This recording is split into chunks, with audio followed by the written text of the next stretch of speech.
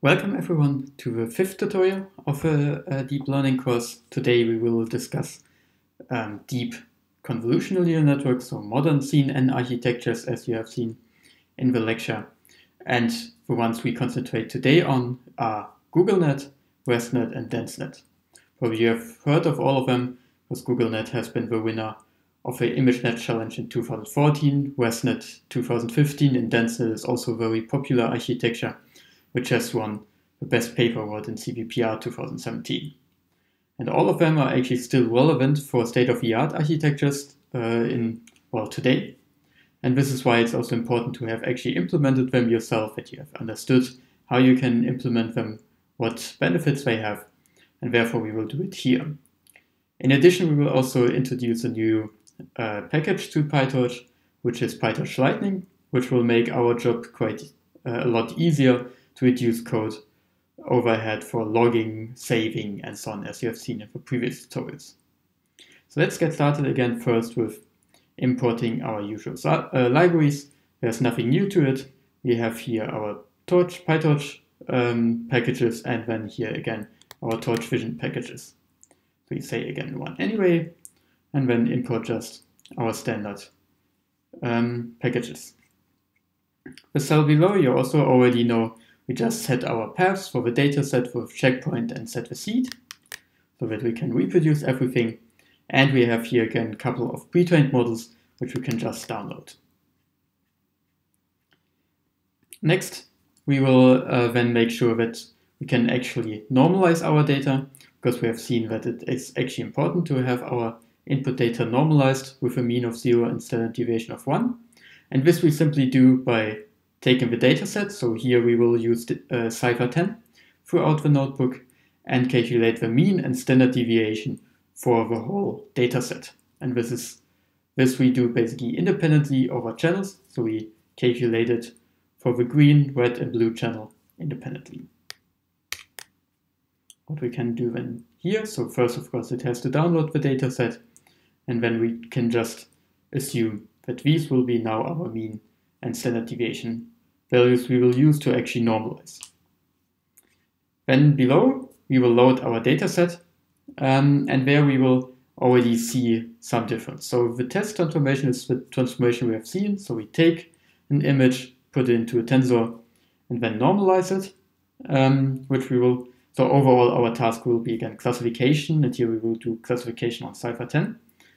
This test transformation is the transformation we have also used basically before for fashion MNIST. While now during training, we will add a bit of augmentation. So as you know, deep neural networks tend to overfit on the training data, especially if the training data is small. And therefore we augment the data, so we take the images, do slight changes, that they are not identical, but we know that the semantics of the content and the class is the same. This helps for regularizing. And what we do here is the first one is a random horizontal flip. So we take an image and horizontally flip it in 50% of the cases because the object doesn't change with it. And we use what we call here a random resized crop. It's nothing else than taking the image, resizing it. We actually change also a little bit the ratio. So we can have different scaling in horizontal and vertical direction, and then crop it again into our size or image size of 32 times 32.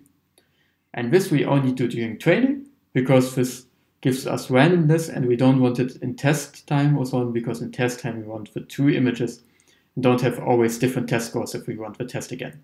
It would be also noisy and doesn't allow us to actually do it. So let's load the data sets here as well. Just to verify that we actually have done the correct job in calculating the mean and standard deviation, we can load the batch and check the mean and the standard deviation just in the batch. That's always a good practice, just to check that it actually does what you intend to do. And you should see scores close to 1 for the mean and the standard deviation as well. The mean should be of course 0, as you see here, and the standard deviation is here now close to 1. We can also now visualize, so for random augmentations, let's just maybe visualize a few images so you get the intuition what actually happens. So you see that, for example, these two images have been horizontally flipped. So the first row here shows the augmented images, the second row the original images. So these have been, for example, flipped, the other ones have not.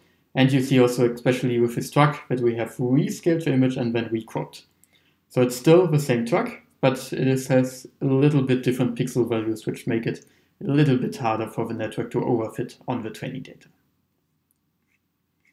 After having set up everything, we can now look at the new PyTorch package, namely PyTorch Lightning.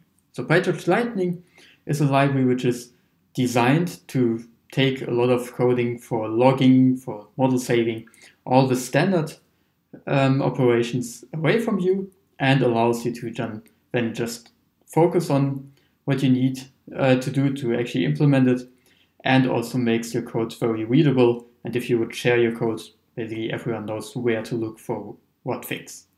That's why we use it here and probably also use it throughout all our other notebooks, because it's just a good thing to do. But remember, in case you do really research and want to change fundamental things in, for example, optimization, then a framework like PyTorch Lightning is not designed for that, then, for example, just use simple PyTorch.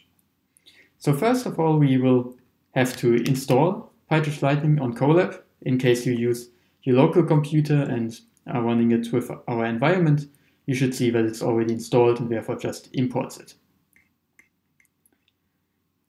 One nice thing is that PyTorch Lightning already provides us a function to seed everything.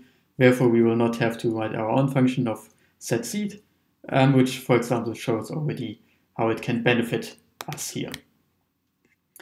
PyTorch Lightning defines a new module, so instead of just having nn.modules, we define now a wrapper around it, which is called the Lightning module.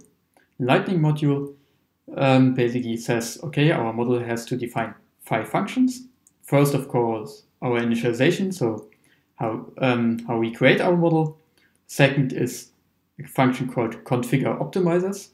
So there we, for example, have to decide how our optimizers should look like, so which optimizer we use, which learning rate, etc. We have also then the training step, validation step, and test step. So the training step, or each of these steps, are basically functions that are called in the respective loops. So in the training step, for example, in the training loop, you get in the function then a batch, and a batch I index if you want it, and basically have to return the loss on which it should be back propagated. While the validation step and test step should then log, for example, the test accuracy, the validation accuracy, any metrics you need for validation and testing. So let's, for example, have a look at a simple module which would implement our training on Cypher. We see, so the input arguments, I just defined here a couple. We have a model name, we have an optimizer name, and then hyperparameters for each of them. In PyTorch Lightning, you can just say self.save hyperparameters, and what it does, it creates a namespace called self.hparams. So the one you see down here is basically created by this operation, and it takes all the input arguments and stores it here into a namespace. So you see now we can access .optimizer name down here, which is the input argument from up here. It also provides us when we save a model, it actually saves a YAML file with all the hyperparameters, which will give us a much easier time to load again a model and test it, for example.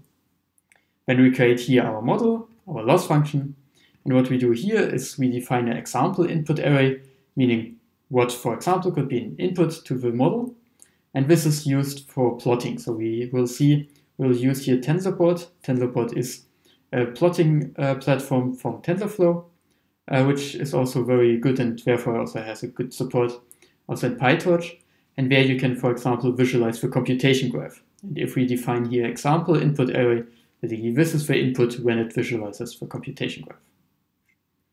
We can define here forward function, which is called when we use this example input array. So we just push them through the model. The configure optimizers function, as I said, defines here the optimizer. So we, for example, choose between Adam or SGD. And we also use here a learning rate schedule so that we can, for example, change our learning rate along the way. So especially Later, what we defined here is we have a multi-step learning rate decay. So after 100 epochs, we reduce it by 0.1, so 1 divided by 10. And after 150 epochs, we again divide it by 10. And this helps especially the optimizer to find this really optimum in the training set. In the training step, as I said, we now take a batch, which is basically our images and labels. We just have to say, we take our predictions, we calculate the loss, for example, take the accuracy. We can already see we can just log different metrics. So for example, I say I want to log the training accuracy and will then later see it in my tensor board, which we will also run here, and also the training loss, which is returned to do the backward on this. The validation step then here is, for example, just predicting the accuracy, logging it as validation accuracy, and testing exactly the same here. There you see that we just have a very structured code now. Everyone can, for example, look at just the training step if they are interested in how did you actually train your model, or just look at the validation or so on. Therefore, we can run it because we will also use that class later. In addition, PyTorch also has more functionalities, and one of them are called callbacks. Callbacks are objects or classes that you define, and those are called along the way during training. So for example, two that are very popular and also predefined are learning rate monitor and model checkpoint. So the learning rate monitor is nothing else than logging our learning rate. We use a step learning rate scheduler, therefore just a good practice to also log your learning rate along the training. So you know actually that your scheduler is doing what it is supposed to do. The model checkpoint is used to call then after an epoch and check whether you want to save your model and if you want to override your model. So for example, we want to just save a best model, right? And therefore this is what the model checkpoint callback handles everything. So it looks at when do you want to save your model, how do you want it, what metric do you want to track, and so on. So this is quite helpful. And if we want, for example, then more callbacks, we can just define our own. We use then overall also here a function because we will have different models and we will use the model name here, so a string, to identify which object we want to use. We don't pass the object because the string will be passed as a hyperparameter and we don't want to save basically a class object, but we want to rather save a string, which is just nicer and works better. So let's do it also here. In the model dict, we will then fill with a name and the object, so the class of a model we want to use when we train. Similar thing we do here with our activation functions, as we have already seen. We just define here a bunch in case you want to play around with them. Now that we have a Lightning module, another part of PyTorch Lightning is the trainer, and the trainer has two functions. It is quite similar also to Keras, in case you know that.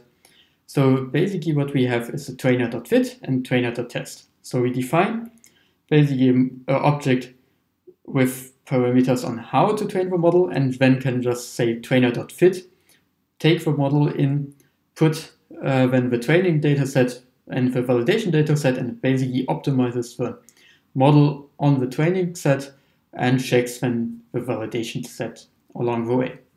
The trainer.test then takes a trained model and evaluates the model on a test data set. So this one calls then the test step, while trainer.fit uses the training step and the validation step. I define then here a function how you can actually train your model.